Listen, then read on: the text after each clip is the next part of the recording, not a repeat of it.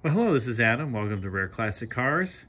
Today, I got my 75 Oldsmobile Delta 88 Royale out. This car has 4,500 original miles on it, and it's got some really cool options. It does not have air conditioning. I bought this car in northern Wisconsin, where, at least back then, it didn't get hot most of the year. But it does have the 455. Notice the rocket nomenclature was gone from the 455 this year. I guess because Oldsmobile thought that the 190 horsepower 455 just wasn't quite what it used to be. But still very pleasant engine. Does have the firm ride and handling package as well.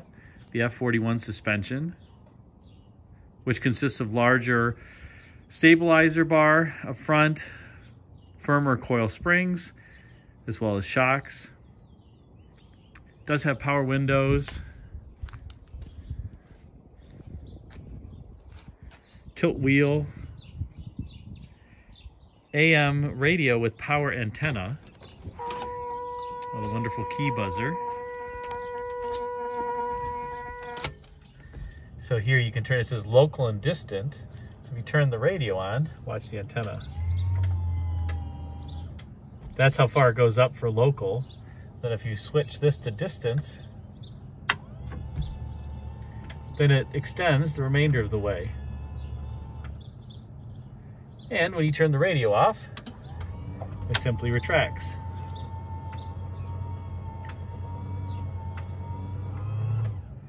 But you can see here, this car, like I said, 4,501 miles. Bought it last year. I've had to do some work to it. For those who've been following my channel, I did put a new radiator in.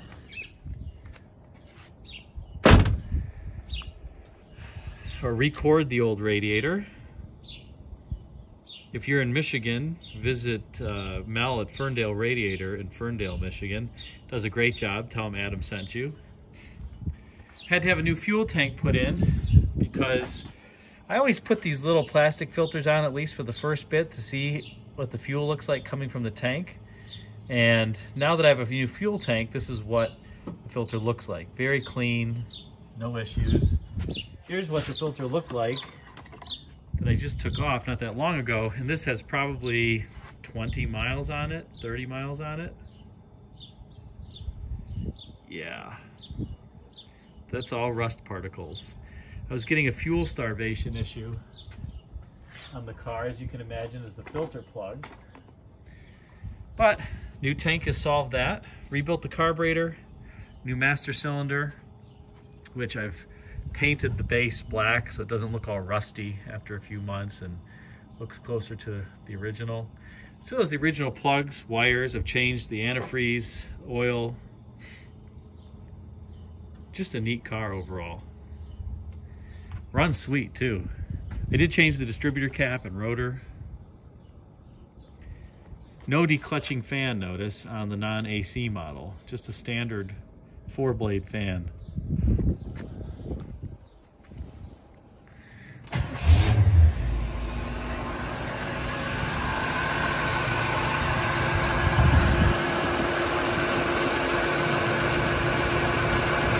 I awakened this car from its long slumber last year. It didn't run very well.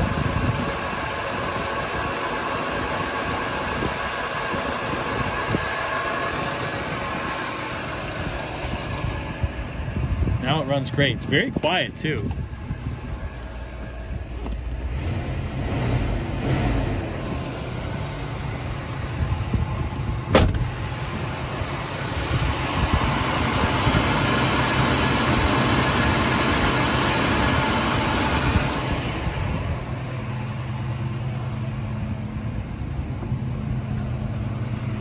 Single exhaust.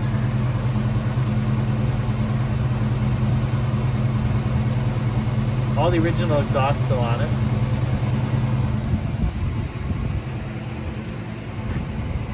What a wide car.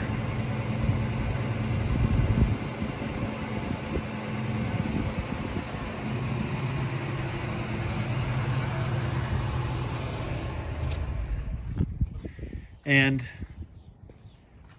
my friend John Manugian, who was responsible for the second gen CTS, sedan, coupe, wagon, the late 90s Pontiac Grand Prix, among a lot of other cars.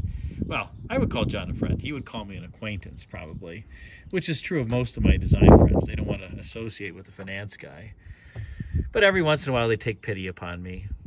He gave me this book, the Oldsmobile Color and Trim book from 1975. And you can see here, this is the Delta 88 Royale interior fabric, and here's the fabric swatch. So black Lombardy cloth with its velour. Very rich. These seats, Oldsmobile did great seats. I don't know who was their seat engineer during this period of time, but my gosh, their bench seats, their split bench seats, their bucket seats were all superb. And I also had to have a new heater core put in this car. So stay tuned for more on that. I elected not to do this myself. It's not a fun job. And if you need a place to do things, if you're in southeastern Michigan, Masterworks Automotive in Madison Heights does a lot of my work.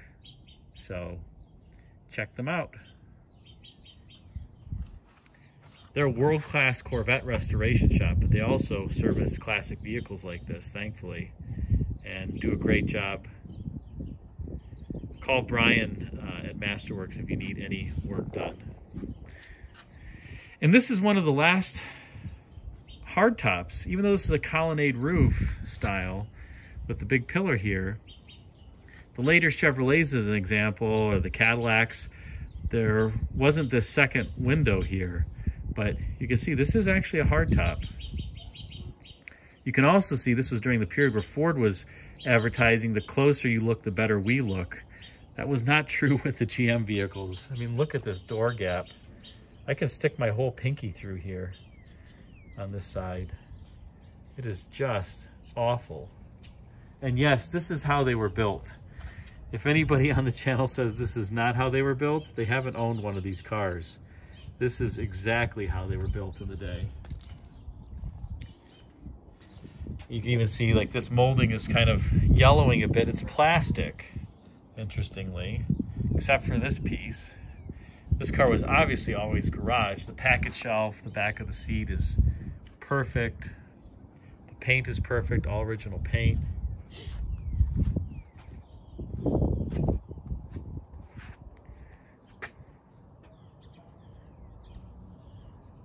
I wouldn't say the trunk gap is all that great either, though it's pretty uniform, just as big. This is cool. I like the little fuel filler door on the bumper filler. You lift that up, and that's where you put in your fuel. And I open and close this very gently because these bumper fillers are old. As you can see, it also has the wire wheels, or wire wheel covers, I should say.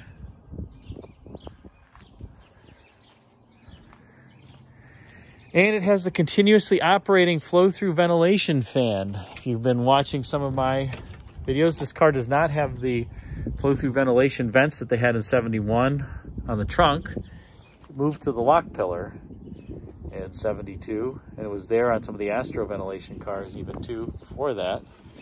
But you can hear the fan running if you're quiet. And I'll put it on off now. And the fan still runs, in spite of it being in off. What a cool car, though. In spite of General Motors quality challenges from this time period, Oldsmobile, I really like the theme of this dashboard with the center barrel vent here, because this is a no AC car. There's no vents on the outer edge there or over here. But the seats are very comfortable. The clock even still works. Just a cool old car. Neat horn, too. Somebody will get out of your way quickly. And I love the center vent pull to activate this. Each side has the knee coolers that you can activate by pulling these levers. And Oldsmobile certainly had the best gas pedal. Buick's was good too, but I think Olds's was even a little bit bigger than Buick's during the time. Makes it look very authoritative, in spite of the engine having 190 horsepower at this time. So I thought I'd just give you a little update on this car.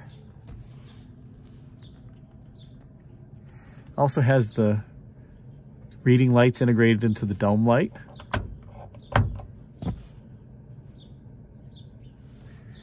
Stay tuned for some more and some comparison tests on it and future discussion. And take a look at this trunk. If that's not a big trunk, I don't know what is.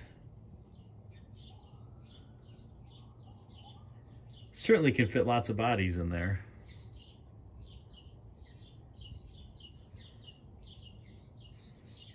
Plenty good room.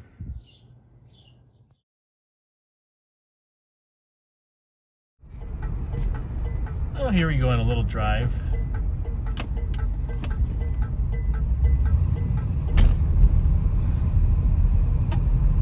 Car's very, very quiet inside.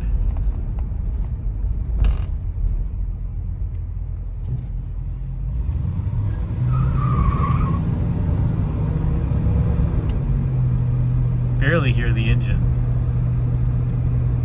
Hear some tire squeal though. The 455 was neutered by this year, as I mentioned, but it still has enough torque to chirp the tires by far. It just doesn't have a lot of power. Once you get above 40 miles an hour, it almost feels like it's a 2-barrel carburetor. And unfortunately, the emission standards kind of took their toll on the vehicles during this time. But it still gives you a really sublime experience. These seats are ridiculously comfortable.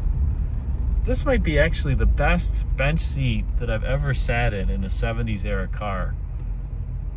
It certainly doesn't have any lateral support, but you don't need it with the velour. You're not going anywhere. You're stuck to the seat.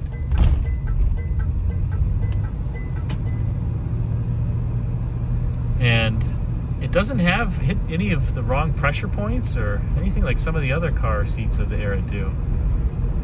And this cabin is extremely hushed from wind noise, road noise. You don't hear any. I mean, I'm going almost 50 miles an hour and you really don't hear anything. And it's a windy day today. Just a pleasant experience. So if you're looking for an old classic, these mid-70s cars, 75 is probably the worst year for drivability, but sure it's tough to beat for the price. You can get these classics for not much money. Something with 4,500 miles like this is going to cost you a bit more, but you can find one with 30,000 miles, 40,000 miles, not pay much money, and enjoy yourself. Drive something different. Have fun.